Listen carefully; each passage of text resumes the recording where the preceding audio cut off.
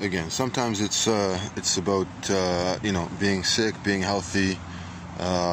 Sometimes you run into numerous outcomes. You might have to do number one, number two, or you have to make TF1, TF2, stuff like that. So it's you gotta prepare.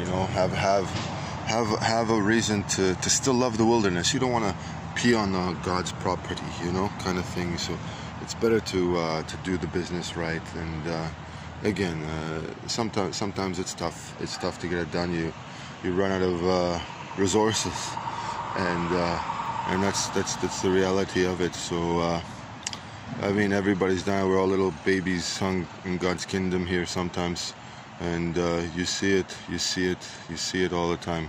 The older they get, the worse it gets. They go on these walks and they gotta let one go, So I'm telling you, you gotta stay active, stay positively active, have a good lifestyle.